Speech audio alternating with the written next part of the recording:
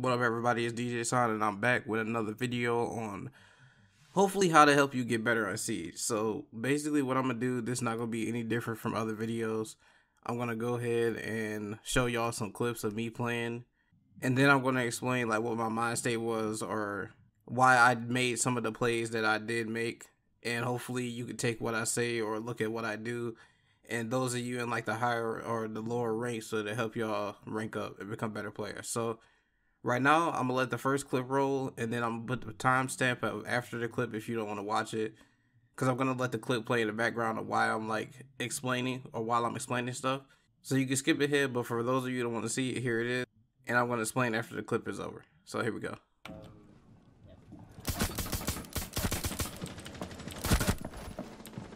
Pressure got that turret, to be honest with you. Oh, Nah, there was a knock there. No, Nuke was in king. he's piano. They're coming up on her, DJ. She was prone. One more inside. One in the object. No. You just got her prone, DJ. Hello? You should have been That map is still on there. Oh, yeah, you should have been Piano. Right, he's going for the Going shit, down. I think. No, he's going in. He's Going in down. the alley. Oh, he's in Games. games. You should have been Terra. He's still there. So in this first clip, I'm playing Cav on Outback, and none of these injuries I got were safe to go interrogate. And that's one thing you got to think about when you're roaming and playing Cav. One of my friends said in theory one of my teammates would be there for the refrag after I went for the interrogation on the gridlock and terrace, but me personally, I don't really think that was a play. Maverick is the last alive with gridlock, and he's a 3-speed operator, so he could have made it to where I was before I got the interrogation off. So that would have resulted in me dying and him getting them up. This tip is more operator specific to Cav, but can be applied to roamers in general. You have to visualize what the best play is to result in your team getting a W. That may be you just wasting time as a roamer. That may be you getting frags. But most of the time the play is, like, especially if you're on somebody like Vigil, you have to waste as much time as possible. So even if they do frag you with a minute left, they have a minute to push site and blow walls and all that type of stuff. So this pretty much just boils down to you visualizing what the better play is, what op you want to play, what areas to hold, what's safe and unsafe, stuff like that. So you can't just get an injured and then get greedy and go for it, because most of the time that'll result in you getting a death and they get him up on the other team, and now it's a 5v4 because you got greedy. So just keep stuff like that in mind. Oh, push back. Aaron Master. Oh, that was a random thing. I just blew it. I'm weak. Yeah, you always just blow. Huh? In Astro in the rotate. Punch that shit. I lost my fight. Someone's behind the B-bomb. Planter. You gotta go. Good job. Let's go, man. Let's go. Let's go. Good shit. Talk about team. I got pinged, so I had to make sure. Yeah. Did you think, baby? Sometimes having patience is the key to winning a round. So if I had rushed back in the site instead of just holding where I was, I probably would have died along with my teammate. And sometimes there's nothing wrong with a little bait. So as you see, I might have had to use nose as a little informational death. So when time wound down, they got a little stressed. I'm not telling y'all to bait your teammates. That's not what I'm saying. I'm just saying passive versus aggressive gameplay is something that y'all got to think about and when to use it. Sometimes it's best to just sit back and let the enemy try to figure out where you are. And by the time the clock hits 0, it's you and them mid plant. And hopefully you win that every time. I done lost some 1v1s when they planted, but you know, those are flukes, and that comes with you getting better. So just know when to be passive, know when to be aggressive, and that could be the difference of a winning and a loss. I got 2 reinforcements if you need them anymore.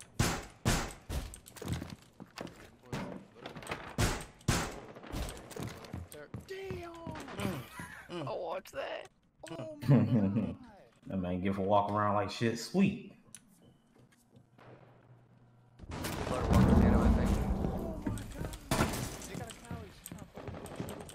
Yo, my drone just came in behind you.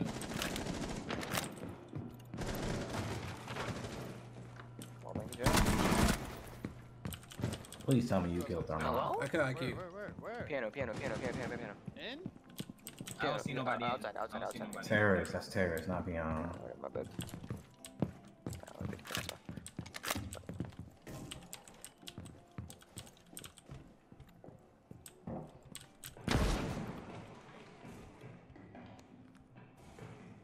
Oh my god.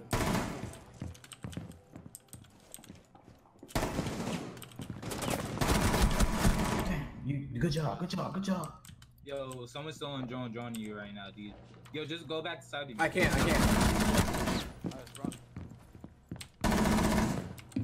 He's dead.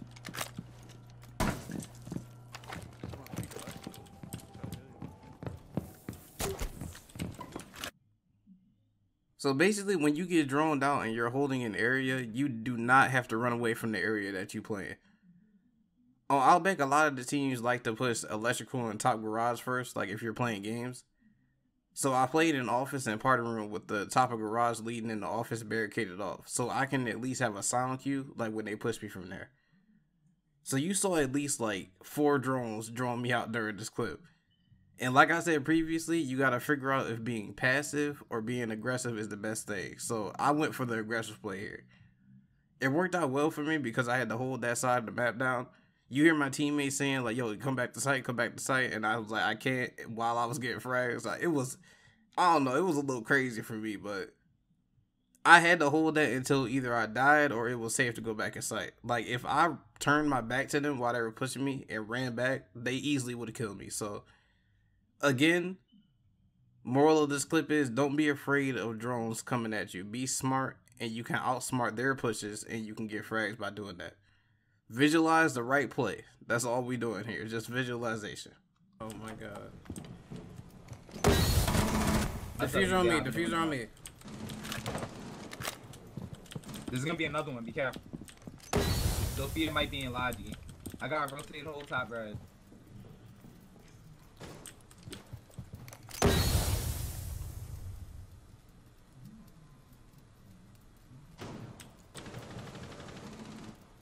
Sophia's low in construction. In legit. Let me know when they're coming out the door. Coming out. Actually, this is the door. This is the door. She fell back in. Coming out. Taking the door. Taking away. Two. One man inside. One man inside. Defuse the hallway. Defuse the hallway. Don't peek. Don't peek. I got to defuse the hallway. There you go. Shit. DJ, pop! I didn't even know. He said I ain't dying today. Oh my god. Oh, nah. Oh, you bought hats? You don't even Chill. worry about it. You don't even worry about it. Reported DJ to fair fight. Thanks for your help. I'm gonna get that email soon. Wow. So when you're playing Bandit, your job is to trick the wall, like whichever the main wall is for the site that you're defending. You shouldn't worry about frags or whatsoever until those thermite charges or those Habana pellets are down. So playing this position requires you to trust your teammates a lot because 9 times out of 10, they're the ones protecting you from getting picked. Like, you can get picked through the floor, naded, or anything like that. So, like, let's take Clubhouse, for example, CCTV. You have the bandit trick the main wall in the server room or CCTV room, and there's a window that you can get naded from. If they push rafters, nobody's holding rafters, you can get picked from that. Buck can go lounge and blow the floor open. Like, there's multiple ways. Capital can fire arrow through the B window. There's a lot of ways that you can get picked. So you gotta trust your teammates and bring the right setup for you to be able to do that successfully. But in this clip, once I got the 2 thermite charges destroyed, my job was to hold them from getting in the site. So after that, they can come through logistic, they can come through gym and the bedroom windows, they can come from main stairs, they can come from construction since the main wall can't be breached, stuff like that. They have to change their push since they can't get that main wall. So I chose to hold the jacuzzi wall because I can get to gym easily if they got in there. There was a rotate in the bathroom, so I could get through there and into bedroom easily. I could see them push logistics. Like, that's the best route for me to take. It's just to hold in that area. So also, this is one thing that I just started doing and I have no clue why, is I reload my primary when I'm out of bullets instead of switching to my secondary. I don't know if a lot of y'all do that too, but that's one thing that y'all should pretty much trust yourselves with your secondary instead of, you know, oh, this is an SMG, I'll do better with this besides a pistol. And like I said, when it comes to that, I don't really believe in myself when it comes to, like, you know, pistols and secondaries and stuff like that. So I'm kind of scared to use them. But if you go in with that type of mind state of, like, you're scared and you don't think you could get a frag with the pistol or stuff like that, you'll lose every single gunfight you take. So you got to believe that you're better than the other person in your 1v1 or your 1v whatever and bring it home. Having a winner's mentality can go a long way in Siege, so you got to make sure you stay positive. Negativity throws the team chemistry off, and even if you're not exuding that negativity to your teammates and it's within yourself, trust me, it has an effect on how you play. So just, if you're doing bad, hey, forget what happened in the last round. It's a new round. Go ahead and get the frags, bro. That's all I can tell you.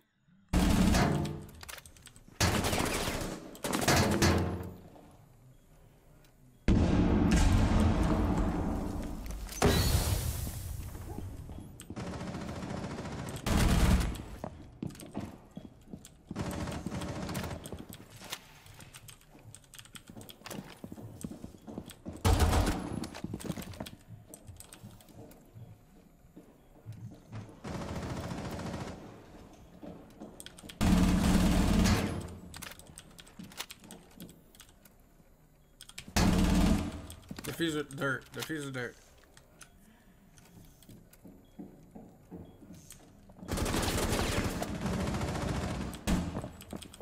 Drop, Cecil, drop.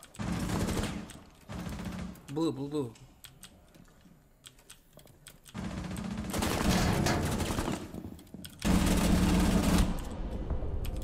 Ooh, that was almost shaky.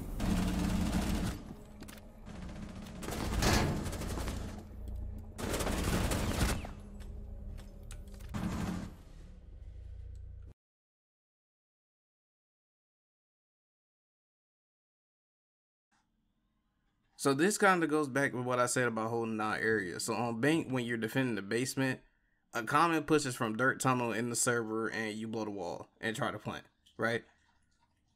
You being the defender, you have to think about what the best hold is to completely stop their push or at least slow it down. Like I said, wasting time. That's the biggest thing.